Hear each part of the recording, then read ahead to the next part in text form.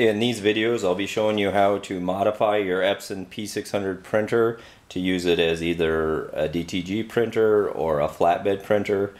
The first step here is to disassemble the Epson, then we're going to modify it, and then we'll have to build a base unit.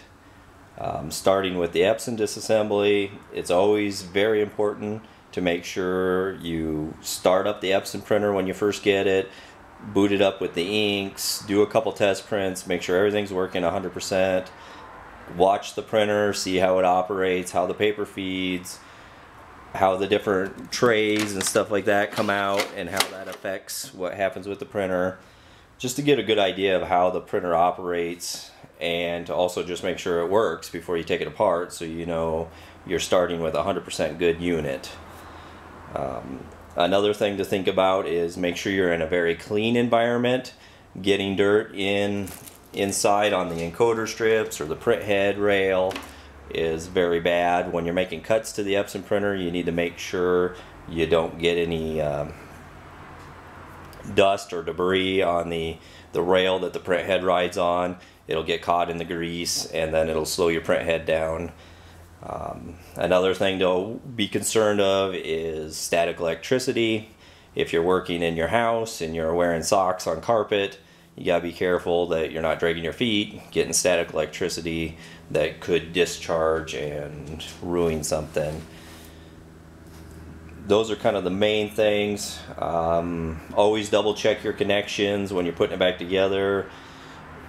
You don't want to fire it up and put power to it if one of your ribbon cables are incorrectly put into the socket or if they're sideways.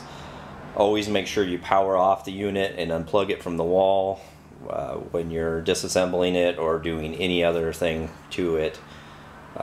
They're expensive printers and they're extremely easy to make a small little mess up, and it could cost you a lot of money. So we want to be careful with that. The first video here, we are just going to take off the covers and get started with that. So we need a Phillips head screwdriver and a flathead screwdriver. We can start here with taking this tray off. You just kind of get in there and pull it out. You can keep it or throw it away.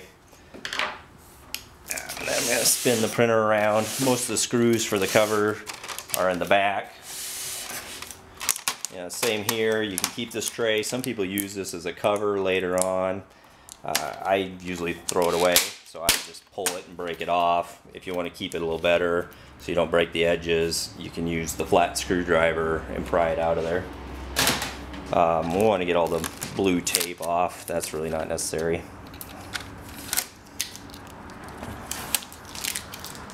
But then on the covers, you just want to start going around.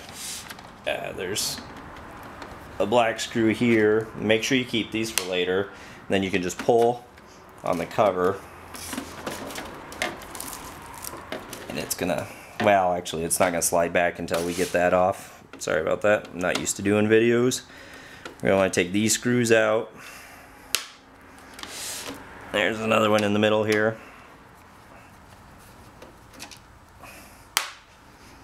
And we get another one on the edge.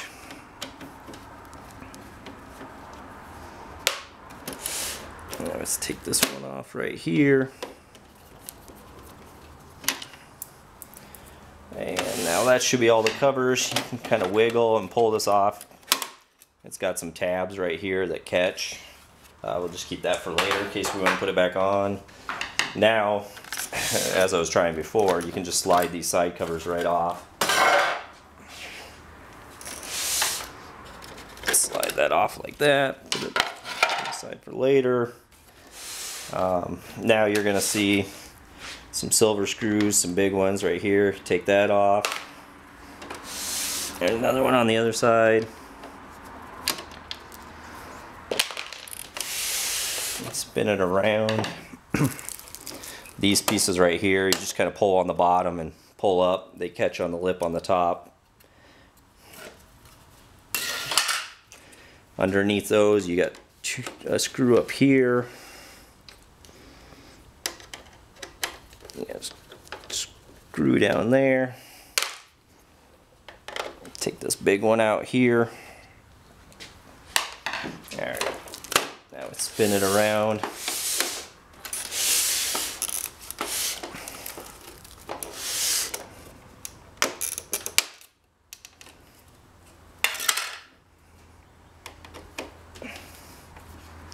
You got the top screw, you got the bottom screw,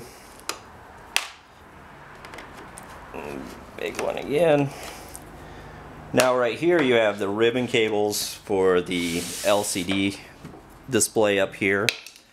You're going to want to carefully pull these ribbon cables out and take note that number 1 is on the top, number 2 is on the bottom. You're going to want to get them back obviously in the same place. You can see the connectors are facing forward on that. Make a mental note, or you can rewatch this video. Some people like to take pictures as they're going. You got one more screw right here that's holding the front panel. Make sure you want to keep that. Now getting the front panel off, you just kind of got to be careful. It's got some catches in there. That was a little less careful. You got to reach back. I don't know if you can see here, but there's this cable right here going to the lid sensor. You want to undo that and pull that out so we don't have that wire connected. And then you just kind of pull on the inside and pop these out. And now we have the display off. Set that aside for later.